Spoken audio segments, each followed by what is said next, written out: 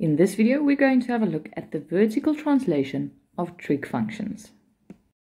In the previous video, we saw that the a value multiplied to the front of a trig function stretches the graph vertically. Today, we're going to have a look at what a constant value that is added or subtracted at the end does to the function. Here you can see that we have the normal mother graph of y is equal to cos x because no value has been added yet. If I add a specific value, the graph moves up that amount, and in this case, every coordinate moves up 1 unit. As this value keeps increasing, the graph still moves up, and in this case, it moved up 2 units. This constant value can also be negative. Here, the value is minus 2, and the whole graph moved down 2 units. In the previous video, we saw that the constant value in front indicates the amplitude of the graph. And here we can see that that is still true, because the distance between our maximum and minimum value is 2, and if we divide that by 2 to determine the amplitude, we also get this value of 1. This means that the d value at the end of the equation does not influence the amplitude. It also doesn't influence the period of the graph, because here it still takes 360 degrees to complete one full wavelength. The range of the graph, however, has changed because this is now all the values from -3 to -1.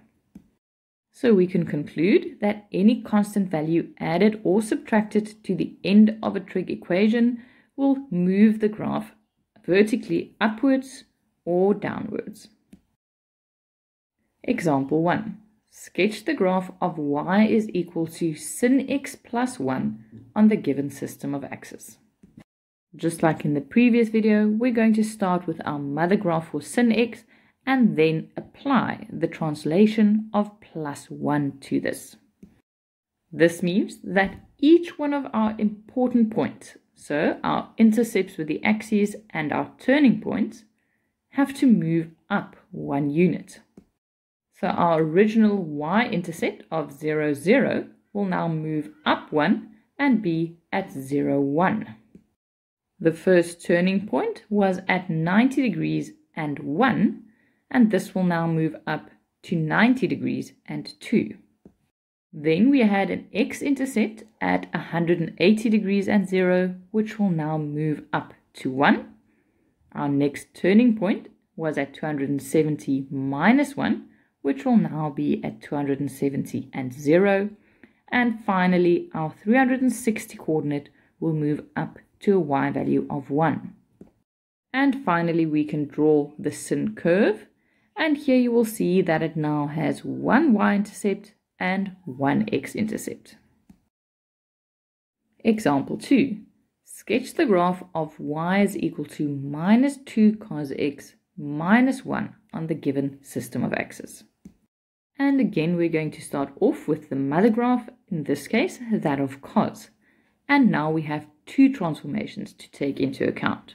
Firstly, the minus 2 in front, of which the minus tells us that there's a reflection around the x-axis, and the 2 shows us that the amplitude has now doubled. This means that our maximum is now 2 and our minimum minus 2. And now we get to our second transformation, which is the minus 1 at the end, which means that this whole graph moves 1 unit down. So each one of the original important coordinates will now move 1 unit down, which means our minimum is now at -3 and our maximum will now be at 1. So if every coordinate moves 1 unit down, the new graph will look something like this. So even though we can indicate our starting point at -3, our turning point at 180 and 2, and our end point at 360 and -3, we don't know the specific x-intercept values yet. But we have learned how to determine these values in trigonometry. To determine x-intercepts, we need to change the y value in the equation to a 0. And now we can solve x. I'm going to take the minus 2 cos x on the right and add it on the left. And now I can divide right through by 2. So we have cos x is equal to minus a half. Next, if you take your calculator and say shift of cos minus 0,5, you will see that the first x-intercept is at 120 degrees.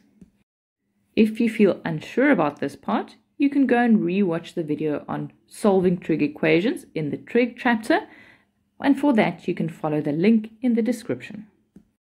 Now we can also make the conclusion that the second x-intercept is at 240 degrees because both the sin and cos waves are perfectly symmetrical. So from the turning point, it is 60 degrees to the left and then also 60 degrees to the right to the two x-intercepts. Now we can go and draw the new cos graph by simply connecting all the coordinates. I'm going to remind you again that you can also make use of the table mode on your calculator to determine enough coordinates so that you can also sketch this graph. It is, however, important to remember that you must always indicate your start and end values, your turning points, and all intercepts with the axes.